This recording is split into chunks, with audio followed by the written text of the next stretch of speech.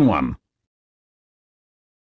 You will hear a conversation about transport information, about London Heathrow Airport.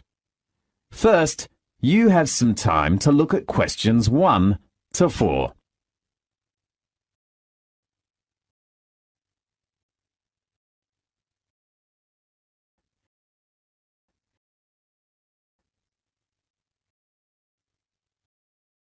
Now we shall begin. You should answer the questions as you listen, because you will not hear the recording a second time. Listen carefully and answer questions 1 to 4. Hello, how are things going? Not bad, but... What's the trouble? I'm worried about my trip. Yeah, I remember you will go to Cambridge next week. Is that right? Yes, but I'm not sure about the choice of transportation when I get off the flight. Don't you remember that I'm from London? Oh, right. Could you give me some suggestions? Of course. I will arrive at London Heathrow Airport and then go to Cambridge. How about taking a taxi? It is the quickest and most comfortable way. Sure, I know, but it's too expensive. Right. What do you think of the Underground? Darling, there is no underground to your destination from London, okay? OK. Why don't you rent a private car? You mean hire a car at the airport? Yes. Is it very expensive? The cost depends on the type of car. Maybe it's a good choice. Oh, do I need my driving licence? Of course. Don't you have a licence? I lost my driving licence the day before yesterday. I am so sorry. And I do not really want to drive myself after a long flight. Well, how about taking a coach from the airport? A coach? Yes. Do you know how much that costs? Usually the minimum fare is about £14. Single or return? Of course, it is a one-way ticket. And that's quite cheap. Yes. How about the number of passengers in the coach? Let me see, it is around 20 to 30. How long would it take to get to Cambridge by coach? I think it's about 3 hours. Really? That's too slow. Why does it need such a long time? Because it has many stops during the route. Oh, no. And the last choice is the airport shuttle. Yes, tell me some more information about it.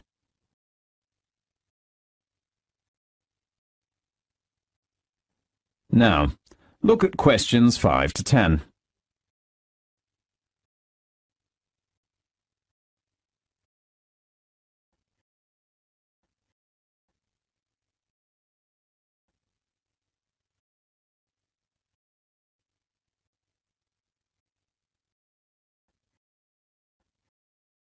Now listen carefully and answer questions 5 to 10.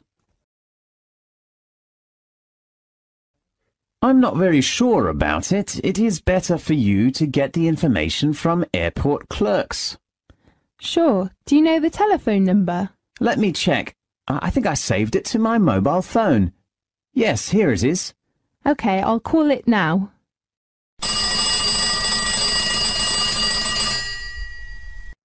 Good morning. This is the transport information at London Heathrow Airport. How can I help you? Good morning. I'd like to reserve a seat on the airport shuttle. OK, I just have to fill out this form for you. What's your name? My name is Echo Gray. And your age? I'm 21 years old. What is your nationality? I come from New York. OK, American. Yes. And your flight number? It's BA188. What date will you arrive? 26th of August. Do you know the arrival time? You mean at Heathrow Airport? Yes. It is 3:05 in the afternoon. Sure. Which terminal? It is... let me think. Is it Terminal 5? Oh, yes. So that's the Heathrow Airport to Cambridge on the 26th of August. Yes. Single ticket or return? Just single. Does that have some discount? I mean, some special tickets?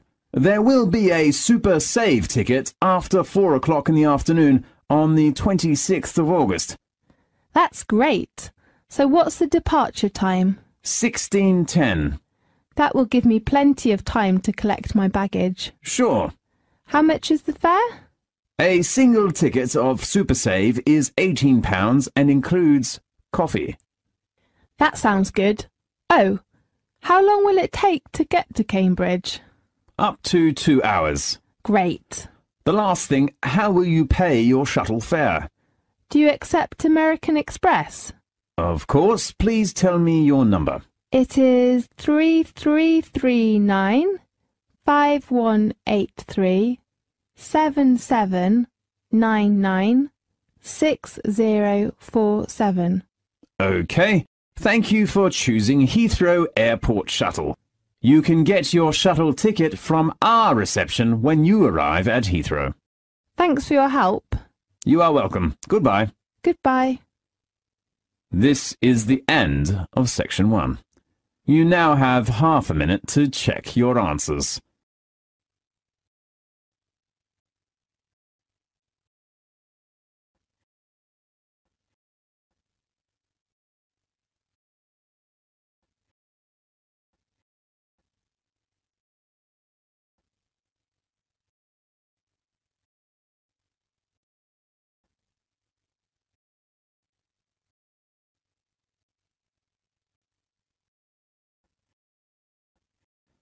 Now, turn to section 2.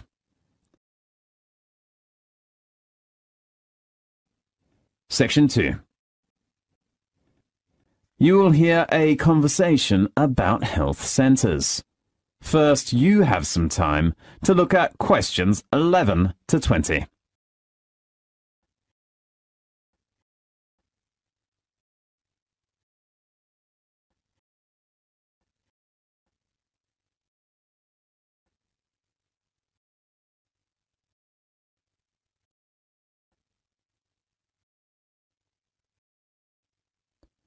Now, listen carefully and answer questions 11 to 20.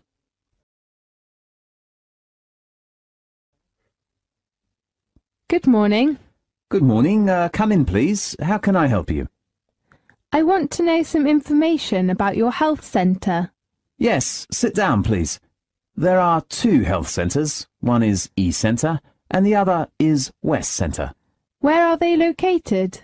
East Centre is about 10 minutes to City Hall, very close, and West Centre is out of town. How about the appointment system of the 2 health centres? Well, we have a proper appointment system, but because East Centre has many patients, I have to say its appointment system is not bad. How about the West Centre? It is more efficient than the East Centre, just 48 hours drive in advance. Fine. How about their facilities? What do you mean? How about the difference of medical facilities between the 2 centres? The East Centre has modern facilities, especially for some patients who need an operation. Yes. How about the facilities at the West Centre? It also has a standard facilities, but it's not better than the East Centre. Yes. I'd like to know some information about the doctors in both the health centres. There are about 12 doctors at East Centre. I heard somebody say there is a really nice doctor who is good with children. Yes, he is Dr. Sam. I'm worried about my son's leg. How old is your son? 7 years old. Oh, I think the West Centre is a good choice for you. What do you mean? There are 8 doctors at the West Centre. Dr. Jerry is one of the most famous doctors in both health centres. Yes, it is said that Dr. Jerry is very good with leg trouble. Yes, I will think about it. If you want a doctor to visit you at home, you can reserve a home visit. Really? Yes, but we have a fixed home visit time. Could you tell me the time arrangements? Consulting hour for doctors at the East Centre is from 9 o'clock in the morning to 5 o'clock in the afternoon. And the West Centre? The time is from 10 a.m. to 5 p.m. How about emergencies? If it is an emergency, you can phone at any time, night or day. It might not be your doctor that comes through, though. Yes. How about the charge? You mean in an emergency? Yes. If you are a member, we will charge you £8 at the East Centre. Is it the same fee with the West Centre? No, because of the distance, the charge will be £9.50. Sure. How about medication? When the doctor sees you, you will get a prescription. You can take the medication you need at our health centre or go to a drugstore. Sure. If it's for a child under the age of 10, you don't have to pay for medication. Really? That sounds good. The same thing applies if you are a patient who is retired or pregnant. Right. May I apply for your health centre's membership now? Of course, you should fill in the form first. Fine. This is the end of section 2. You now have half a minute to check your answers.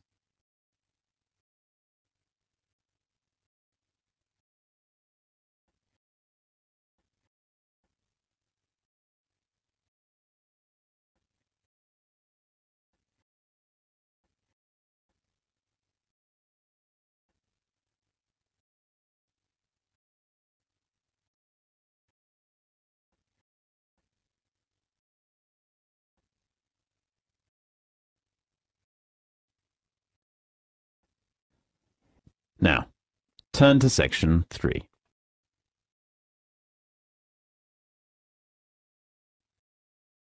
Section 3.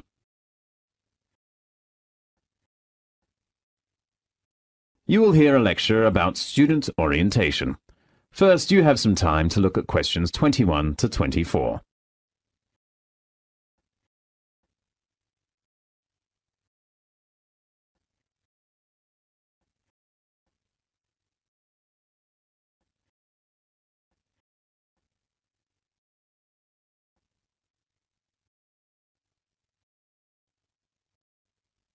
Now, listen carefully and answer questions 21 to 24. Welcome to the University of Newcastle. I'm Caitlin. Now let's welcome Mr. Sutton to give us an introduction of orientation schedule. Thanks, Caitlin. Well, welcome to our university. There are 3 parts of the orientation during the next week. The first part is the campus tour.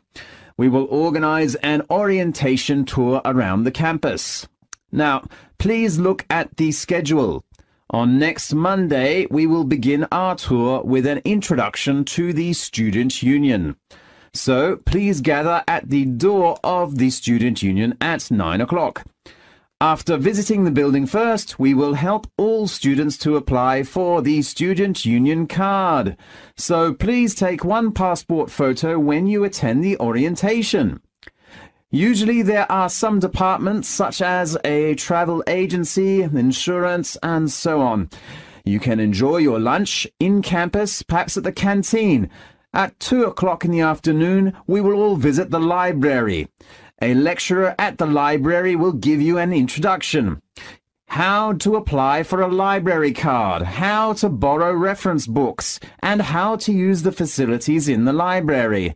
As you know, you will spend lots of time in the library for your future studies, so the introduction is very important for you. On Tuesday, we will visit the computer center. All students can get a username and a passport. You can also register your laptop in the center if you have it. There are some rules of the computer center, especially regarding the use of the printer and the photocopier. After lunch, the next station is the sports center. I am sure you will all be very excited about our facilities.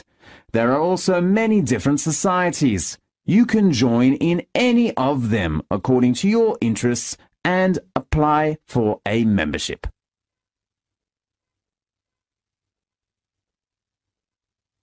Now look at questions 25 to 30.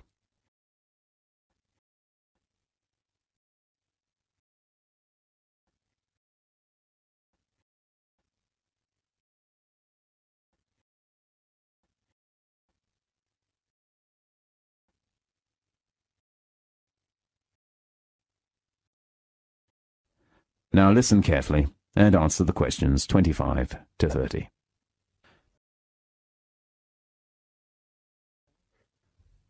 The second part of orientation is course arrangements. You should gather in the auditorium of the West Campus in the morning of Wednesday.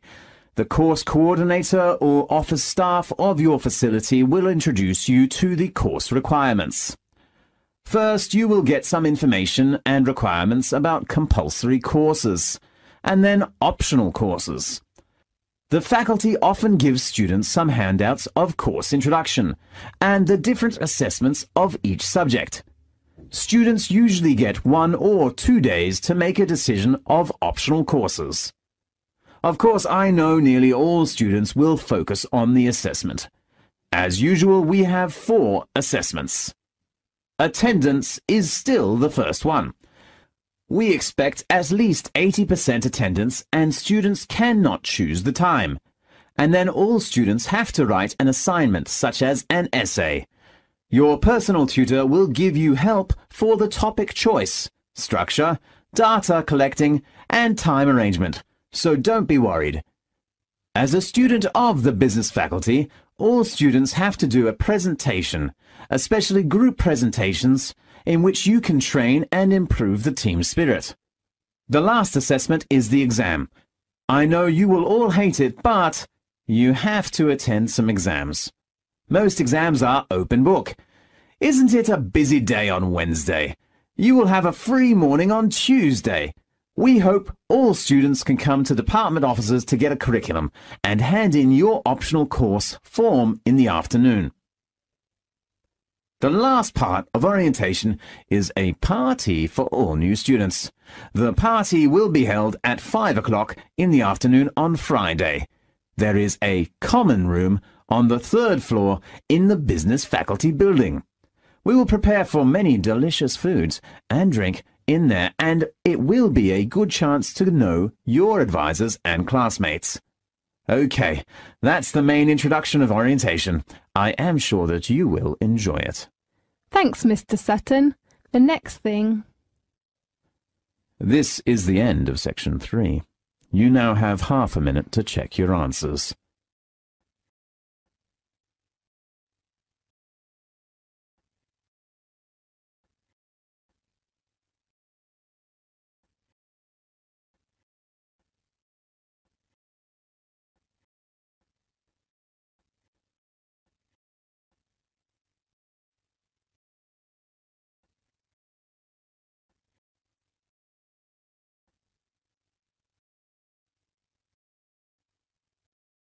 Now, turn to section 4.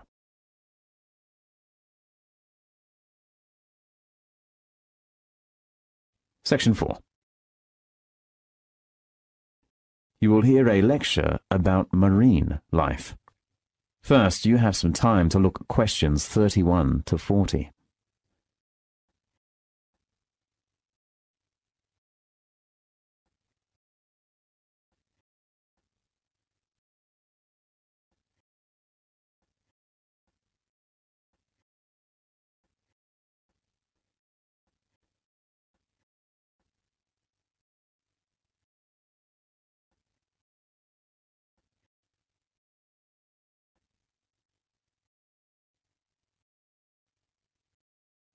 Now, listen carefully and answer questions 31 to 40.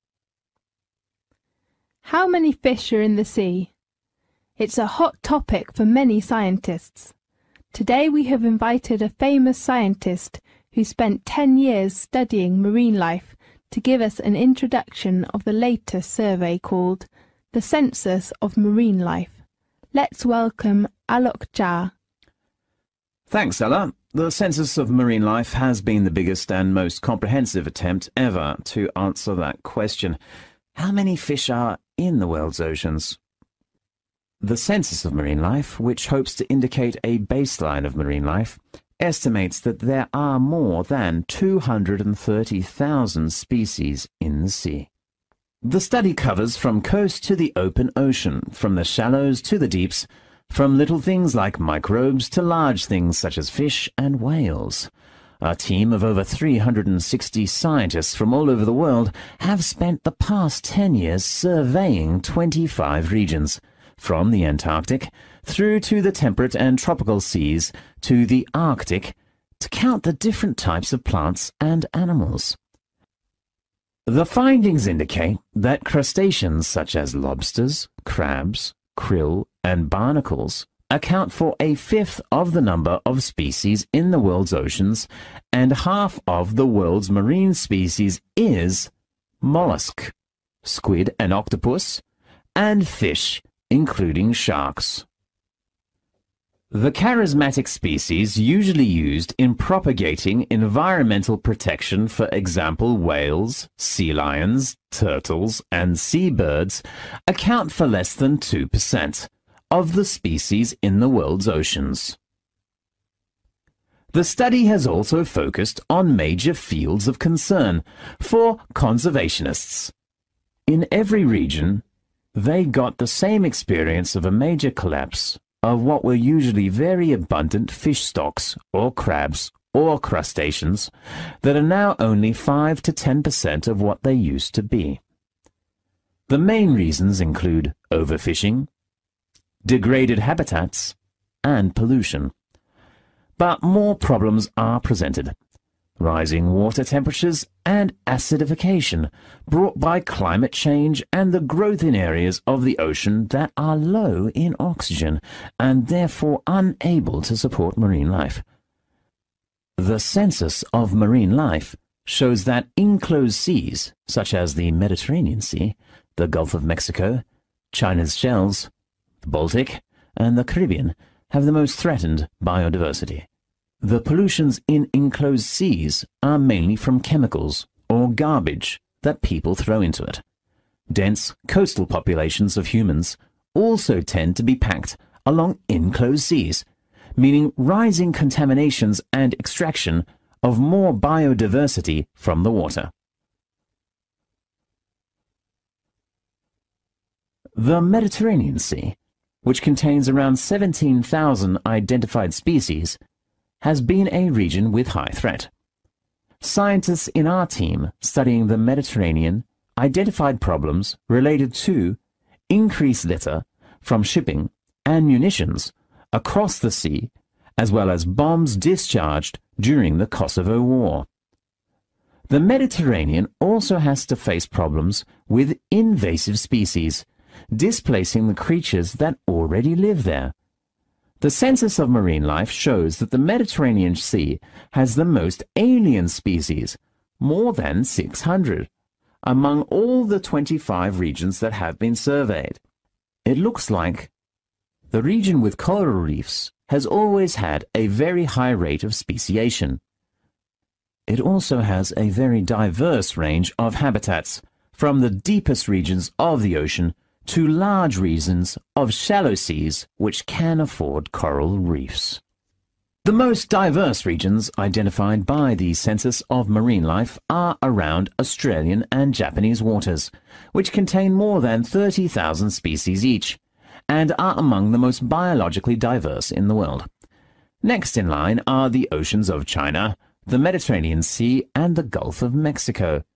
Besides algae and the seabirds and mammals that travel around the sea, viperfish has been regarded as the most cosmopolitan marine creature by the Census of Marine Life.